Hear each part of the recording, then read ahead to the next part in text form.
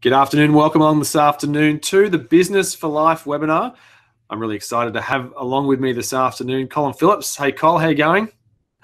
So Colin this afternoon is going to be having talking us through the business fundamentals.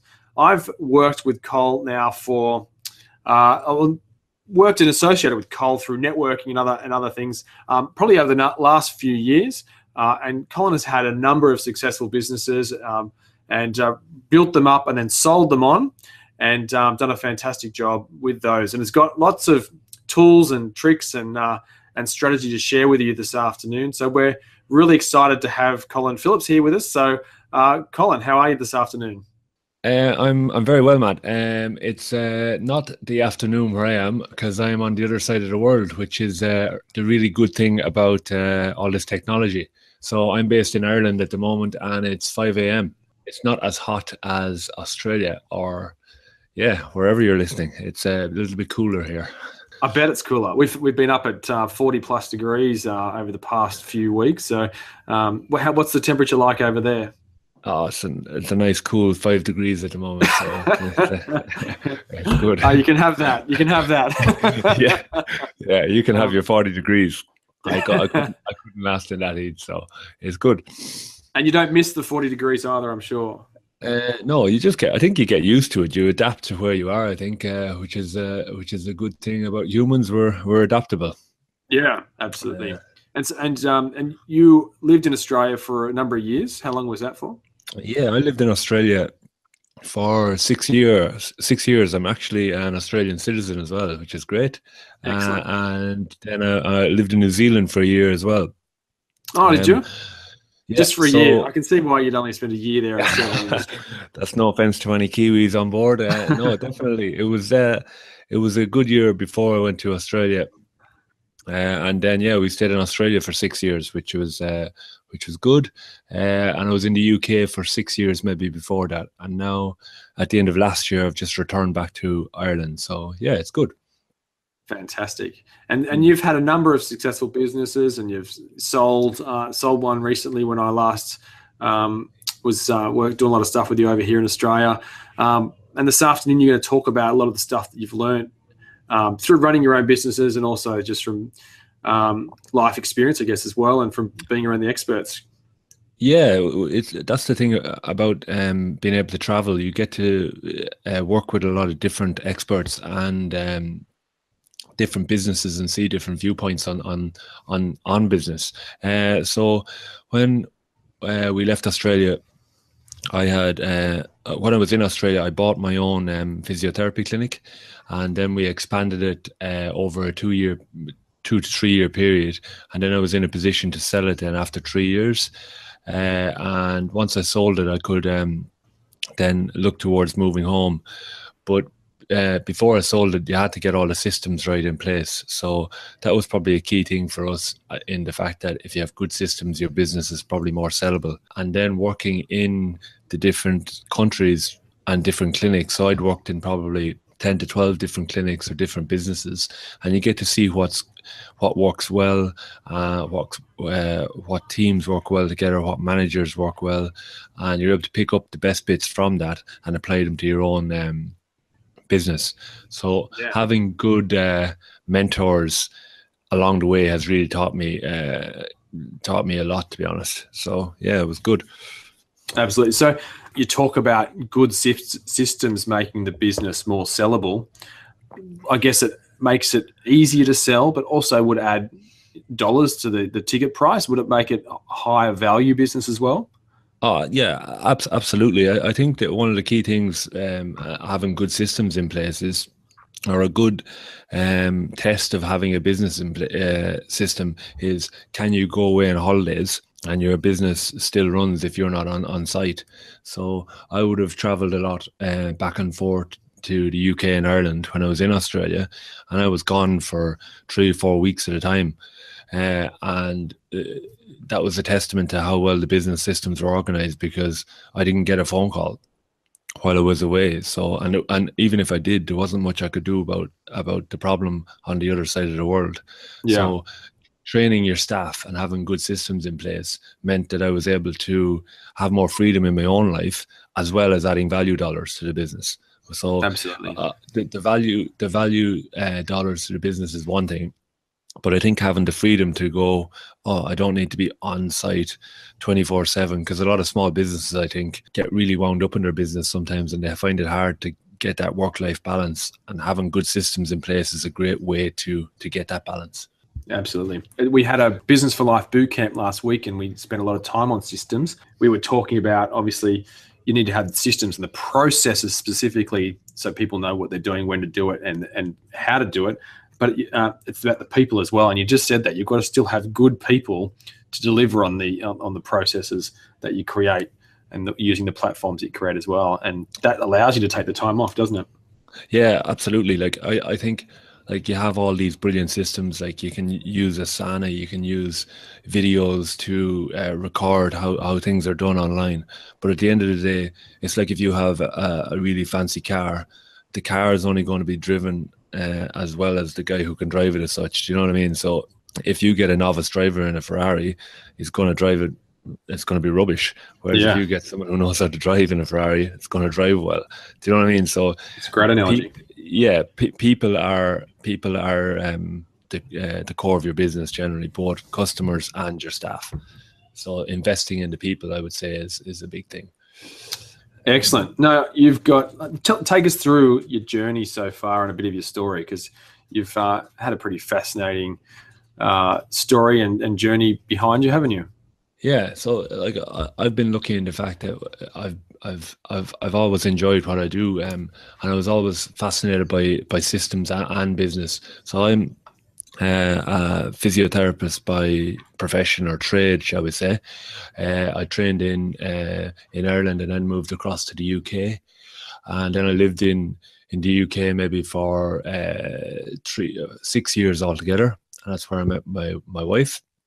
Nicola, who's in bed, and then we went to Zambia, and I'd done some volunteer work in Zambia as a physio, and that was a really good way to see how people can adapt with not many resources, and they're still able to get things done. So following my stint in Zambia, I went across to New Zealand because it was always easier for physios to get into New Zealand than it is to Australia. So I worked in New Zealand for a year, and then once I was in New Zealand, we said, oh, let's go try Sydney for a while and see how that works out. And then I was really lucky in the fact that I got more training in Sydney, in Australia, in Perth, just to upskill, because the more you invest in yourself, the more opportunities come up.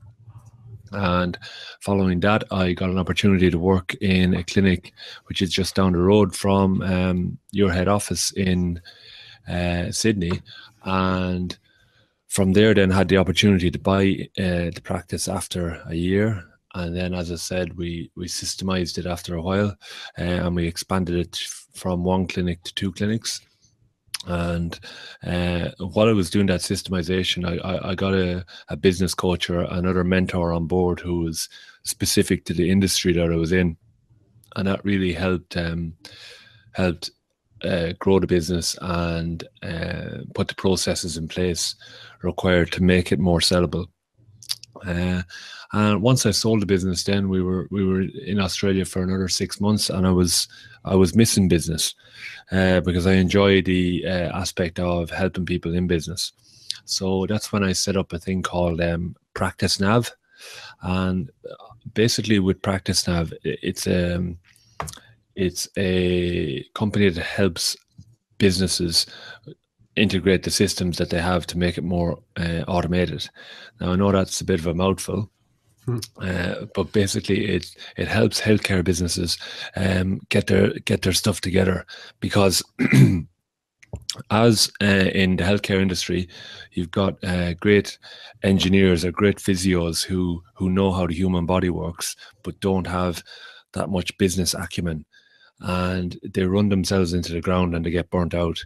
And I think that that's not just applicable to the healthcare industry. I think that's applicable to all forms of industry, because they're really good technically at what they do, but they just don't have the business systems in place to leverage what they do. And having someone on board to help them with their systems helps them. So that's where Practice Nav came in. And I've got clients in Australia, I've got clients in the UK and Ireland. And what we do is every 2 weeks, we touch base and we put another plan in place. And initially they start off with a business audit, and I give their business a score, and that's your outcome measure. And then we work on improving that. So that's Practice Nav. And then when I came back to Ireland, what I've done then is I set up my own clinic called Compass Physio, and that's basically a flagship for ideally how businesses should run in the healthcare system. So that's just after been set up, and it's that's where that clinic is at. And then I work on site with one of my clients to develop an already existing business, just adapting their systems, new website, new processes on board, and new staff members. So growing the value of their business. So yeah, it's an interesting story that I have at the moment, and hopefully it keeps continuing. Awesome. So certainly had a variety of different of experiences over a variety of different countries and that. Yeah. Your experience at Zambia, so that's kind of north of South Africa, Zimbabwe, kind of, am I in the right zone of the world there? Yeah, it's basically bang smack in the middle of, it's a landlocked country in Africa, yeah. Africa, yeah, cool. It's a fascinating place, yeah. So what made you decide? So you practice as a physio there. Was it like volunteer or? Yeah, absolutely. Yeah. So yes. Or you're charging $75 for an appointment? No, definitely not. No, there was no high caps or anything like that there. No, you didn't have any EPCs or anything like that. So basically what it was is, I always said, if I do qualify, it was a kind of just something in my head that I always wanted to kind of give back or something like that, to the less fortunate, because it's easy to go, oh, let's just go make money in business. But at the end of the day, it's not always about money. It's about your quality of life and what you can give back. So for me, doing that 3 months is probably one of the best things I've done, because it really makes you appreciate the little things in life, like a hot shower or something like that, and the way those people adapt to what they have is really fantastic. And when I was traveling back from Australia to move back to Ireland, we went back there, which was 7 years later, to the place where I was. So I was able to see some of the changes that I put in place back 7 years ago, and see the effect that had on the different people's lives there. So it was really, really good to go back and see how you can make a difference, however small. All those things have a ripple effect. And so what were you treating people for over there? Like, was it the typical, like in Australia, for example? I assume there's, you'd have the sporting injuries and you'd have the back pain and lots of the stuff.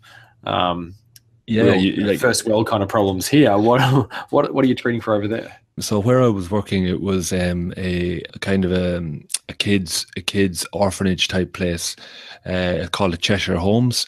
And what it was is that a lot of the kids would have sometimes distressed births that they wouldn't have in first world. So you'd have a lot of maybe cerebral palsy, hydrocephalus, that sort of stuff that would be not uncommon in first world, but will be definitely more prevalent in the third world, because of a distressed labor and a lack of oxygen at the time of birth, because a lack of midwives and that sort of stuff. And then that's one aspect of it. And then we went and worked in the hospital a little bit as well. And for that, it was, looking at the effects of some of the first world diseases that have been eradicated. So you'd be looking at the effects of maybe polio. I know HIV hasn't been eradicated, but the effects, you can see the effects maybe on an X-ray of HIV and that sort of stuff. It was really, really interesting to see from my point of view. But yeah, definitely not first world problems. Yeah. They have a kind of a get on with it more attitude. So it was good.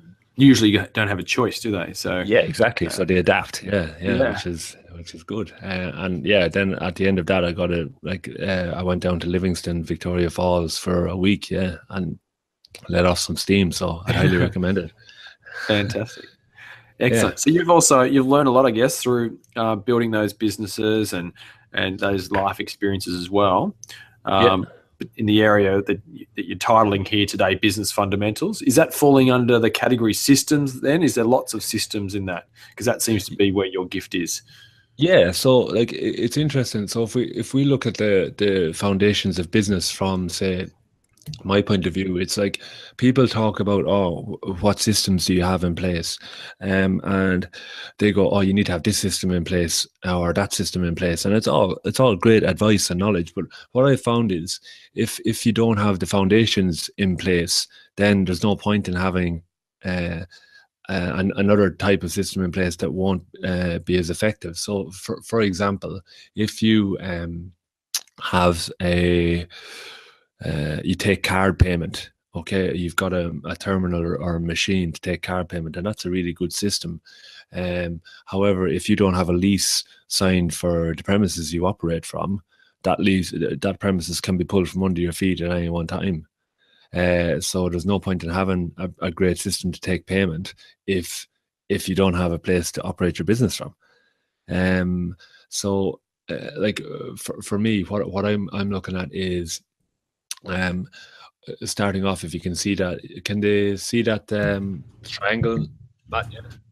Yes, we've got the triangle, the foundation for business triangle. Yeah, sure do. So basically, like, it's just going back to the fundamentals, I suppose. It's like the systems that you have in place. The first thing we would look at from a healthcare point of view is what's your plan? Why are you doing the business? Is it just that your business is handed down to you, or is it just that you want to give something a try? So it's always good to have a plan in place. Now, that plan may not always go to plan as such, but it's having a plan that you can adapt or adjust along the way of the business. And even if you have the weirdest plan, at least you have a plan. So your plan, for example, my plan in Sydney was to systemize the business and have it in a sellable opportunity after 3 years and pay off the business loan. That was my plan for the business, and we got that plan done within 3 years. So that was a really positive thing, but I wouldn't have been able to do that unless I had a plan.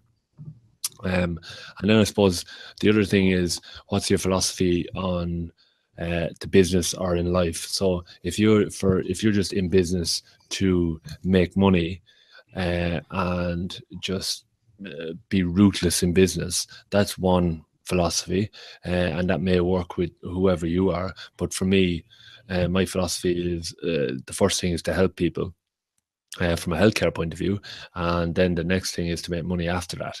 So it's looking after the people first, and then the reward comes after. So yeah, that's the example for that one. I suppose philosophy is what is your ideal source, or what is your ideal area of business that you're getting into, as in how would you is it about, if it's, you know, Simon Sinek talks about, you know, finding your why. Would that be similar? Finding why are you in business? If it's not something you love doing and you're passionate about and you've got a purpose behind it, then that's your philosophy. That's why you're in business. Absolutely. Thanks for that save, Matt. Yeah, you did recommend that book. Yeah, you did recommend that book to me, and I have read that book, and it's a really good book, actually. So I would highly recommend that book to anyone who's trying to get into business on that one. So it's being passionate about what you do. You don't want to go into work and just be bored stupid for the day. So unless you have some passion behind you, it's not gonna grow. Your business isn't going to grow, and it's not going to adapt. So absolutely. the other thing then is where you operate from. So I operate from two areas at the moment. I've got my clinic in Kilkenny called Compass Physio, and that Compass is like a guide to your everyday health, and that's where that name comes from. So it's having a name right as well. So that's where the premises is on that. In healthcare, I can't treat people over the phone, or well, I can give them advice, but I can't physically do hands-on treatment over the phone. So I have to have a decent premises in place, and with that premises, if I don't own it, I have to have a contract in place to secure my future at that premises by law, and that's where having good contracts from the get-go is really important, and having a mentor or someone who's done it before can give you really easy templates or guides on in relation to that matter, to help it get set up. And I suppose if you're looking then at the next one, we're looking at capital, which initially starting off in business, ideally you want a contingency fund. So if you don't envisage seeing any clients in the first 6 months, you have to see what are you going to live off of for that 6 months. And that goes back to having a plan. So your business might start off, you might be self-employed and have your own job, and starting off for the first 6 months, that might be a good way to keep your capital coming in and to pay for food and accommodation. So yeah, food and accommodation is probably most essential in life. So somewhere to live and something to eat, and then if you can sustain it with your self-employed job while building up your own business, that's a really good way to start sometimes with capital. For me, the capital, I got my capital through vendor finance and a bank loan. So that's where I got my capital to start the business, the healthcare business, to buy it. And the one that I've got in Ireland, I've got the funds from selling the business to kick off this one in Ireland. And PracticeNav, I didn't need any funds to start that really. That's just an online kind of training application. And then the last one in the lower pyramid is Drive. If you do, as it goes back to philosophy, if you don't have a drive or a passion to get up out of bed in the morning and go hard at your business, then you're wasting your time, because it's just going to fall flat on its butt, and you're just going to be frustrated. So don't waste 18 months to 2 years of your life by doing a half-arsed job when you're trying to build a business, or it's not going to come off the ground. And that's why I think that's why a lot of businesses fail in the first 3 years or even year, because they haven't looked at that bottom part of the pyramid. What would you think on that matter? Oh, look, definitely there's a lot of people that they get into business because they think they'll make money out of it, not because they've got a passion or a why behind doing what they're doing. And you've got to love what you do. And I opened over about 5 or 6 years or whatever it was, 9 retail shops, and by the time I got to the 9th one, it didn't float my boat anymore. There was no passion and energy about what I was doing. It was now just a process that I was part of. And sure, they ran well, and some of them were extremely successful businesses. But at the end of the day, if they're not going to excite you and make you want to jump out of bed in the morning, then you're in the wrong game. You're doing the wrong thing. And when you're in business, you can't afford to not be passionate and have drive with what you're doing in business, because there's too much opportunity gone to waste. But there's also, you could also go down the gurgler at the same time, or not be motivating and leading a great bunch of people that to do great stuff, and you're kind of wasting your life away, I think. So you can do that in a plan A job for someone else if you're not that keen. But I think if you're going to be in business for yourself, you might as well be excited about it, because you're taking a risk to do something that the majority of people will fail at when they give it a go. So you might as well be enjoying it for the ride, eh? Yeah, so I completely agree with that. And as you say, if it's not giving you that buzz or that passion anymore, if you've built a decent business, then you're going to get the reward if you get someone else in who you've trained, and you have good procedures in place, and they can they can just run it for you, and then you get the reward at the top because you're after working your way up to that. And you might want to hold on to that business, or you can potentially sell it. So it just goes to show, if you have a good plan at the start, it may not always be the plan that you end up with, because you may not enjoy the business anymore. But as long as you've put in the hard yards and you've got a good solid structure of a business in place, technically then anyone can run it. And a really good book for that one is The E-Myth. So I highly recommend that book for business systems. So going on to level 2 on the pyramid, is, so you've got your plan in place, you've got your premises, you've got your business organized, you've got your finance, and if you're a one-man show or a one-woman show for that matter, then it's always good then to see if you can replicate what you do and get someone else in. And your business may not be in a position to do that, but you can have not just physical staff on site, you can outsource to contractors, and that's what I've done a lot with Practice Nav. So having staff on board is one thing, but I can't emphasize enough having staff that you invest in. If you don't invest in your staff, then you might as well not have staff, because having bad staff on board it will cost your business dearly. And unless your staff have similar philosophies and similar drive and passion to you in relation to your business, then you're going to struggle to get your business off the ground, and your clients will complain. So for example, in the physio world, if we get a new staff member on board, if they're clinical, then we would give them money towards expanding their horizons on continued professional development. And then we would also have a review meeting once a week for an hour, going through different caseloads and stuff like that. For admin in a physio world or a healthcare world, or any world for that matter, we would train them in our systems about how to process payments, how to greet clients, and that sort of stuff. So it's very important that they have a policies and procedures manual handed to them when they come in, and they read through it and they tick it off.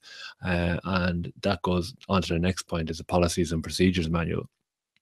If you're running a small business, no matter how small, if it's only you should have a policies and procedures manual online or on Asana or any of these great tools that you can use nowadays to help you get the structures of your business in place, that if someone comes in to replace you, whether you're going on holidays or you're outsourcing a task, they can just follow the manual. And that's a sign of a good having a good business, if you have someone who can replace you instantly as regards the tasks you do. So that goes on to systems then. With the different types of systems you can have in business or in healthcare, if you think about what type of business you're looking at. So for healthcare, I know I keep going back to healthcare, but I think these are applicable to all sorts of business. If you have a business and the system you're using isn't ideal or isn't up to scratch, then you need to look at the different systems you're using. So for example, in healthcare, a lot of people still use paper notes. So as Practice Nav, when we come in to do a business audit, the first thing we would look at is trying to get them onto digital notes. So when they're taking their clinical notes, it's stored online and they're not having to write on a piece of paper. Having digital notes online means the process of reminding a patient, they'll get a text message, their invoices are on email, that can be linked to a business system like QuickBooks or MyOb or Xero for that matter. And then that's linked to Facebook, which is linked to your marketing. So making that simple adjustment in healthcare from going from paper to online can have a massive impact on your business. What would you say in that, Matt, as regards systems for other businesses? There is no question that systems across every business are so fundamental. You've mentioned in there a few times Asana, which is my favorite app of all time. if my team are all probably groaning in the background right now, but we're pretty crazy when it comes to Asana. Every single thing that we do in our business that is either a recurring task, which we can set up as a recurring task in Asana, is in there, but also just inbox zero, pushing everything from email. Like that's the system itself, the process of running inbox zero. Pete Moriarty, you know Peter Moriarty. He talks about inbox zero and making sure that every single day we clear our inbox down to zero emails, and we push out the stuff that's going to take more than a couple of minutes into Asana, and the stuff that we can handle straight away we can just handle in a minute or so. But little systems like that, all the way through to using online platforms to manage operational systems, through to automating your business for you talk about SMS for your patients and communicating with your patients. There's so many different elements that you can automate in your business. And for our Business for Life members, we've spent 2 days talking about automation and systems. But for everyone else out there, they are just essential parts of taking your business to the next level, adding value into your business, and freeing yourself up as a business owner to work and do the stuff on the business that you need to be doing to grow the business, not having your hands on the tools all the time. And we hear it all the time. People say, the most common thing that people say to me when they come for coaching is, I don't want to be working in the business as much. I want to work on the business. And it comes down to systems and automation and getting those processes right with the right people and platforms around you. Yeah, absolutely. So, and once you have those systems in place, then you can focus on your ideal client. So who is your ideal client that you want to target with marketing?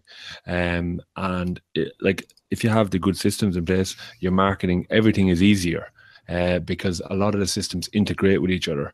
And that's part of what we do, I suppose, at Practice Nav. And if you are looking for business systems or ideas, you can check out the blog on Practice Nav as well for anyone in healthcare. So we've done there's over 50 blogs on different systems that you can use in healthcare. So that's a really good one to look at as well. So onto your ideal client then. If you're looking for a specific type of client, so I go back to healthcare. If I'm looking for a 40-year-old mum of 3 teenage boys, or a 50-year-old mum of 3 teenage boys who are quite active, that will be my ideal client in a healthcare system. So I'm not going to set up a business in a retirement home because they're not going to be there. So it's having that focus to look at who you want to buy your product, and then setting up in a place where it's easy for them to access your product. So that's part of the number 2. And then if we go on then to number 3, so you think about marketing, and this is where a lot of people waste money on it's quite easy to waste money on marketing, I find. And I think having zero budget for marketing makes you more adaptable to get better results. So if you have zero money, you're going to be more creative about how you talk to your clients. So I would always look on return on investment in marketing. And there's some easy tools, there's loads of stuff to check out online on that. As regards, if you spend $100, are you going to get $200 back? If someone said that to me, every time you spend $100 on marketing, you will make $200. Well, I would spend then $1,000 on marketing if I knew I was going to get $1,000 or $2,000 back every time. If that was guaranteed, then of course you'd spend that money on marketing. However, a lot of people don't measure what they spend on marketing, and they just boost an ad on Facebook, or they'll just go end of year because they see an advert from some printing company and print some flyers, and they haven't talked about what their unique selling point is or what their call to action is. So they're just spending copious amounts of money on things that haven't been planned, and that goes back down to the bottom of the pyramid again, is the plan. So having a good marketing strategy in place from the get-go is really important, and being able to measure what you put into it and measure the return on investment. And I think having systems that you can measure the input and output is great for business. And the old saying goes, if you can't measure it, then you can't manage it. So that's really important for the marketing aspect of it. And you're identifying your unique selling point. So for me, in my clinic in Castlecomer in County Kilkenny, Compass Physio, I'll just show you my unique selling point. So it's Compass Physio is the only chartered physiotherapy clinic operating in North Kilkenny, who work with all major health insurance companies. We run on time, you can book online, and we offer both male and female therapists. And that's quite a unique selling point in the location that we're set up in. So having a good unique selling point will get you focused on your niche market, and that niche market comes back down to point number 2, which is your ideal client. And then at the end of all that, once you've done everything, you should start to get some reward. And I'll just give you a couple of quick examples of where it comes that you haven't had good planning in place. So if you, example, spend money on a website without a proper email system, so if they click on the link to send an email and you don't get the email, Google AdWords campaign without actual online booking or follow-up emails, going to a networking event without business cards, gathering email addresses at a networking event and not following up on them. So it's having a system in place to follow up on all the leads that you generate, and then investing in a lease premises, and landlord sells it after 6 months. I've heard some horror stories on that. Paying for a brilliant system without training your staff, no insurance or income protection. And I just want to focus on that point for a moment. No insurance or income protection. So if you've gone completely solo and you're self-employed and you don't have a good income protection, then you're leaving yourself at risk of, if you get injured or something like that, then you won't be able to generate revenue if you're not on site at the start of a new business. However, if your business has a really good systems in place and it's 5 or 10 years time down the line, then that may not be much of an issue. But talking to a good financial planner is really important for income protection. And then no contingency fund. If you get the wrong advice or you get hit with a big tax bill or something like that, that may affect you. So you may be out of business if that doesn't if you don't have that contingency fund in place. And I think you've quite an interesting story on that one, Matt, don't you? Yeah. Yeah, it's a long story though. yeah, that's one for another day. But it's something simple. Like I see it a lot at the moment with Practice Nav, is that their accountant that they're using hasn't set it up properly, and then revenue is coming after them for more money, basically. So unfortunately, that's one of the joys of doing business is tax. They're always going to get you in, no matter what country. Even in Zambia, they come after you for tax. So yeah. What do they say? 2 things for sure in life: death and taxes. Yeah, absolutely.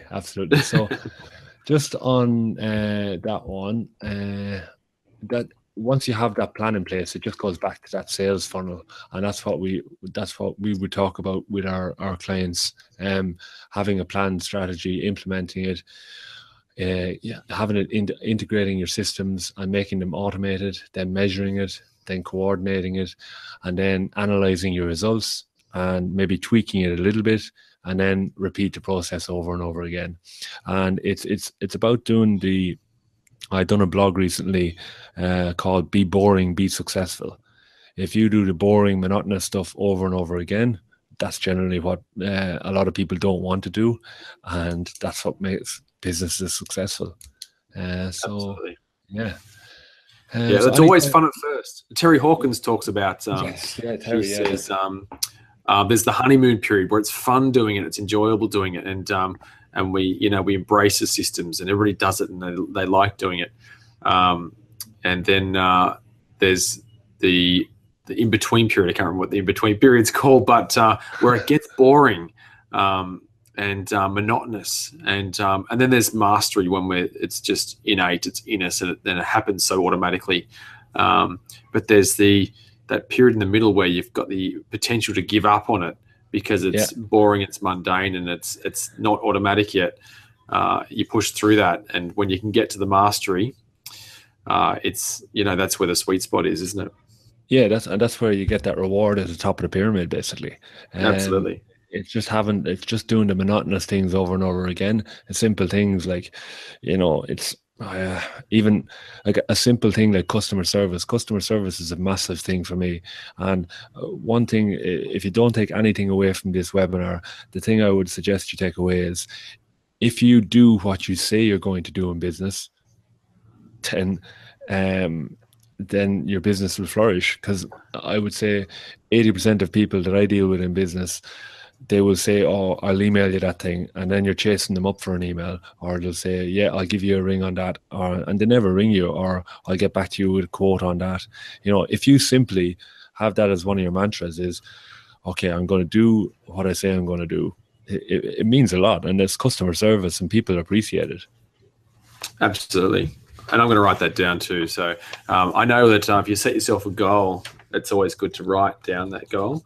But it's so true, isn't it? How often do we hear from a supplier or somebody that we're trying to get money to, and they say, and you're like, "Yeah, no worries, just they'll say, I'll put that in an email." You hear that all the time.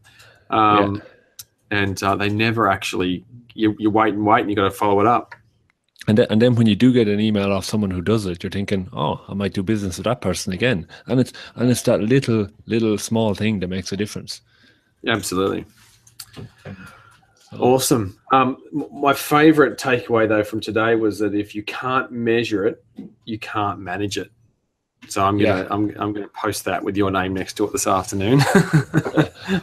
That's what we're looking at all the time, is like, okay, how much did that, let's say, marketing budget cost, and what was the return on investment? So for me, it's when a client comes through the door, I'm asking them one of the things I definitely ask them, and I'm really hard on it, is, where did you hear about our business?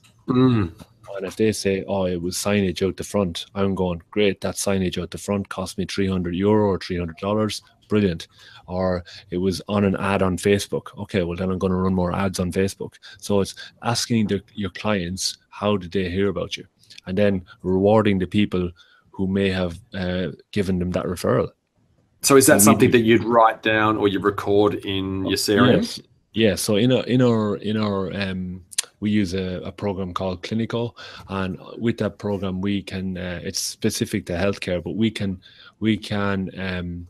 do a report every month, and it shows where each person has come from. And then if say we've got Facebook, we've got other clients, we've got a website, Google Ads, signage, and that they can be broken down then into clients, and then you can see exactly what clients have referred other new clients to you. And then what we do with that is we give them 50% off a massage. That's great. So it's creating that culture of, if you refer someone, then you're going to get a reward. It's not all the time, but it's like, if someone is referring 10 people a month, then you're going to look after that person. Yeah, but it's being able to. They're going to get a lot of free massages.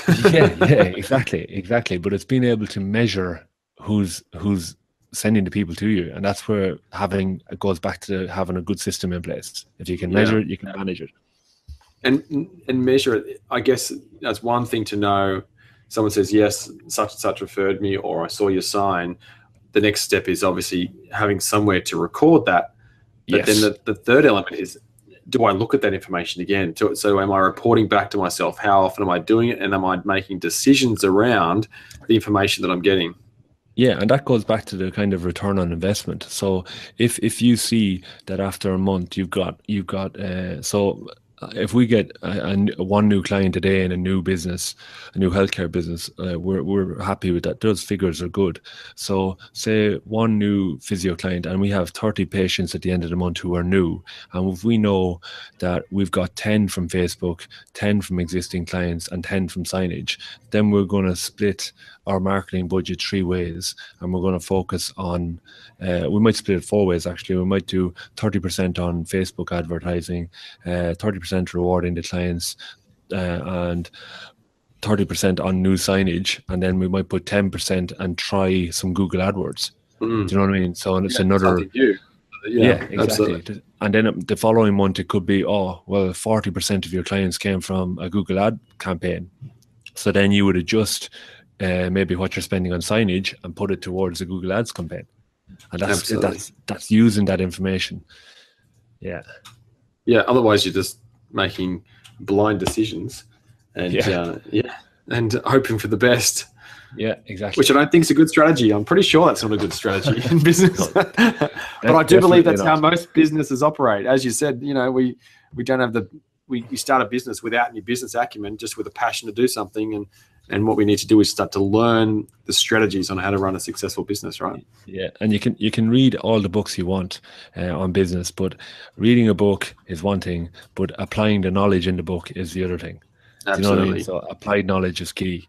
Absolutely. Yeah, implementation. You got to implement. Yeah. Implement or die, I say. Okay, that's a bit drastic, but I would just say implement or starve. Which leads to death. Correct. Yes. Okay. Yes. What a fantastic place to end a webinar. Death and taxes. Yes. There's no questions coming up. I'm not sure if anyone's got any questions here while we're wrapping up, but it's been an awesome last hour with you there, Colin, and good to catch up as well. It's been a bit too long between drinks, I think, mate. So you have to come back to Australia, or I'll have to fly over to Ireland and catch up with you over conference. Yeah. Yes, we should. We'll meet halfway. How's that? Yes.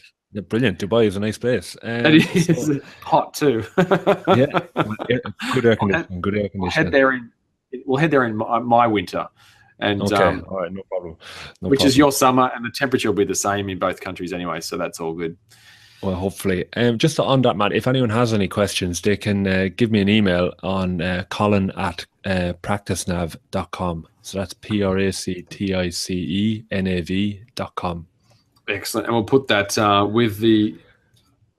with the details on the website when we post the webinar. Should be up within about half an hour. So anybody jumping on late to watch it or to listen to it on their way home in the car, that will be on the website as well. So you can always grab Colin's details there. And you probably got a bunch of gear on your websites and your blogs and stuff like that. And so we'll give those links as well, eh? Perfect. Yeah, there's loads of blogs on the website. Yeah, and we're bringing out a book in another couple of months as well. So it's just to have it there for healthcare businesses. Yeah. Brilliant. Excellent. Well, mate, thanks so much for joining us on the Business for Life webinar this afternoon. It's been brilliant having you along. And as always, great to catch up. It's been a pleasure, mate. Thanks very much. Cheers. Thanks, Colin. Thank you. And goodbye all. Bye-bye.